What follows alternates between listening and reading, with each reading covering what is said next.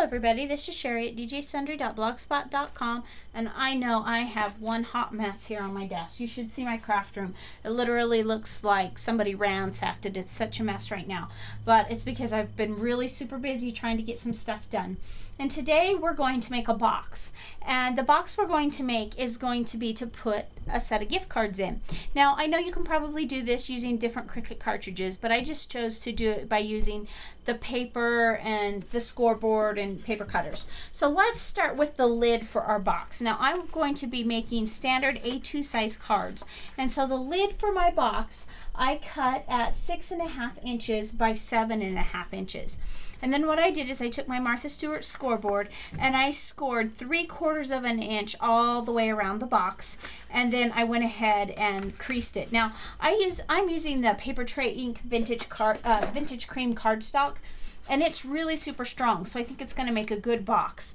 Then what I'm going to do is I'm going to come on either end and clip on the short end. On either end, I'm going to clip this side right here, and you'll see in a minute how that works. And I'm going to do that all the way around. Now you just want to choose one side. For me, I chose the short end. You could choose the long end. It doesn't matter.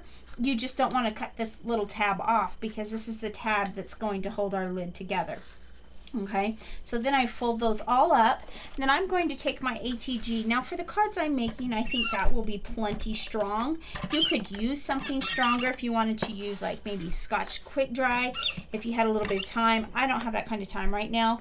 I'm in a huge hurry. You could use your score tape or your red line tape. That would make a really strong hold, but for what I'm wanting for this box, just a simple little box, my ATG is going to work just fine.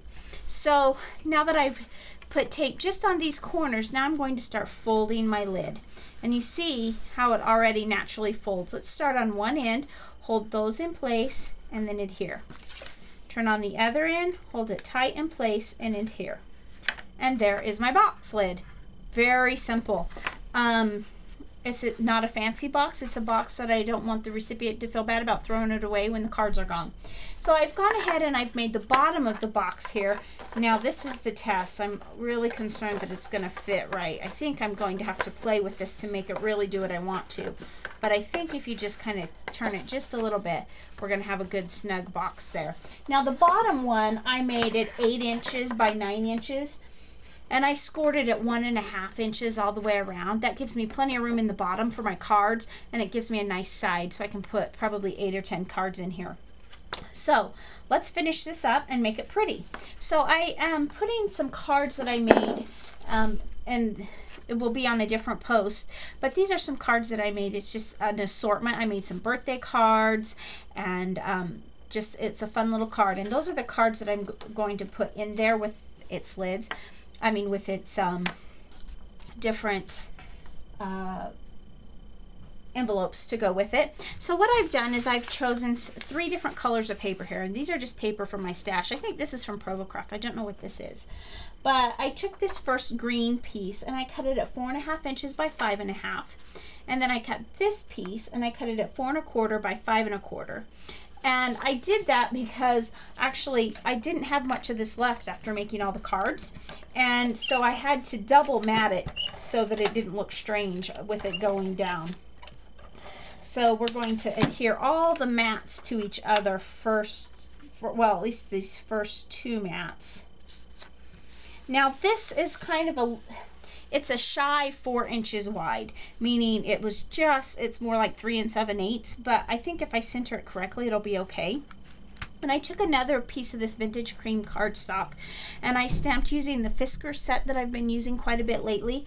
I stamped You're the Best in all bamboo leaves, memento ink.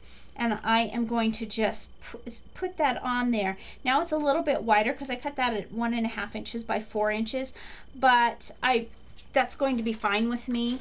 We're going to actually, I was going to trim it, but I forgot I had inked around the edges of it. I think I'm just not going to trim it. I'll let it overhang, and I think it'll look just fine, especially by the time I get it finished off. So we'll put this little piece like this direction and just kind of center that the best that I can, just like so. And then we'll put our little "You're the best." I'm doing this as a thank you note. My daughter has a voice recital, which is why I'm in such a huge hurry. And her voice teacher had her get her own accompanist, and I want to do this set of note cards for her accompanist. I think that's just a nice little thank you note. Such a sweet lady to come and accompany Elisa for her voice songs. So I have these pearls from Want to Scrap that I picked up at a scrapbooking expo, and what I want to do is choose one. I think I'm going to choose one this size. And I found this flower, and I have no idea what this flower was. It was in a set that I think you were actually supposed to, it was a mix set. There were 2 this color and 2 in a lavender color, and I think you were supposed to mix and match, but I really want to just use that on the top. So we're going to put that on, but first I better adhere this to the top of my box, just to decorate my box lid. Now, if you were making a different size card, you could make a different size box. I mean, you just basically have to know the size of your inside measurements and then just add to the width that you want and then score around it. And you have a box. Isn't that pretty already? Just like that. Just a simple little box, a little thank you, thinking of you. And let's get the Scott's Quick Dry. And I'll put a nice little generous dab of that on there. Glue dots would have worked too, I guess. And we'll just put that right on top, just like that. So now we can adhere our box here. And it says, "You're the best." My thank you, the thank you that I had was, I didn't like the sizes for this. So there we have it, "You're the best." And then inside I'll put at least 8 cards, you know, and you'll want to vary the width of the sides of your box depending on how much bulk you have on your cards. If you want to give away a set of 8 cards and they have a lot of bulk on them, you know, a lot of bling and stuff, then you'll want to make it a little bit thicker. So thanks for watching and have a great day.